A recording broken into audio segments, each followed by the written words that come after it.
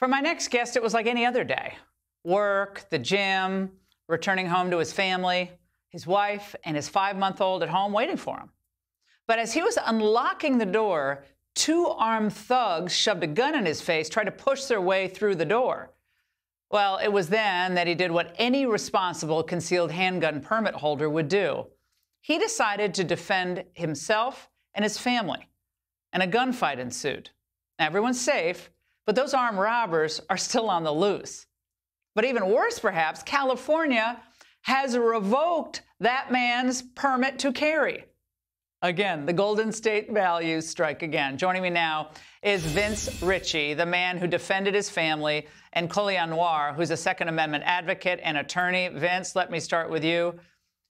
Tell us very briefly, what happened. Well, thank you very much for having me here. I was coming home after a day of work in the gym, exactly like you said, and the thing I never thought was going to happen happened. I turned around to the surprise of 2 armed gunmen trying to get into my home. And the first thing I thought was my family, and there's no way I'm letting this happen. And do you carry regularly? I know you're a concealed carry permit, but do you carry regularly? At the time, I wasn't really carrying because I never thought that I was going to have to use it. I never wanted to know that I thought that this was really going to happen. But after seeing this uptick in crime and homelessness, and it just became commonplace that robberies were going to happen, I said, this is a responsibility I need to take. But it's not even a CCW matter because I was on my own property. I was walking in to the driveway and the entryway of my house. So this petty attempt for them to strip me of my ability to carry outside of my house for something to happen on my property, it's just unexplainable. I see what you're saying. Well, D.C. has really strict concealed carry rules. You have to register 1 gun at a time. So is the gun you used registered as a concealed carry? Yes, the gun, a Glock 26, is registered as my 1 concealed carry, which at the time, like I said, I never really thought I was going to have to use it. And I went about it the right way. I acquired it the right way. They granted me the right to carry. Now they're stripping me with the men at large that were looking for me and not giving me the ability to defend myself. And I hope Sheriff Colion, what's the reason? Listening. Go ahead. What's the reason? I think it's pretty blatant what the reason is. California has had a notorious reputation for being anti-gun and anti-anybody being able to carry a firearm unless you're part of the government somehow.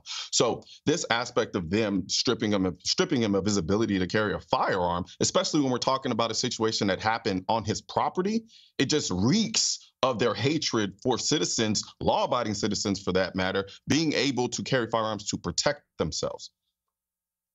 Well, I have to say, Vince, Newsom did propose that 28th Amendment to the U.S. Constitution, which would, preserve the language of the Second Amendment, but then add a whole bunch of new requirements and limitations to gun ownership in the United States that, they claim is, very, very popular and people would want. But he's notoriously anti-gun rights. I don't care what he tries to say. Newsom is one of the worst. In California, I think it's the second most, poorly rated state as far as gun rights in the United States. I think we'll even put up a graphic that shows us the worst states for gun rights in the United States. But Vince, is there any doubt in your mind that California at this point, especially where you live, it's a pro-criminal jurisdiction? It's not pro-gun rights, people. It's pro-criminal. Absolutely. The sheriff's attempt now at coming after me is petty. I think Luna should step up and actually represent the citizens, the good giving back citizens that give back through the community and not partake in the criminal activity that's happening because they're not getting arrested.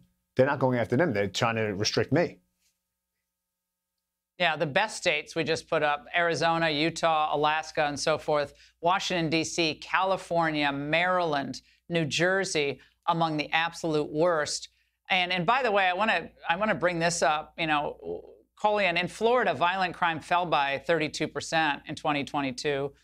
And then compared to California, while California violent crime spiked 13% last year compared to 2019.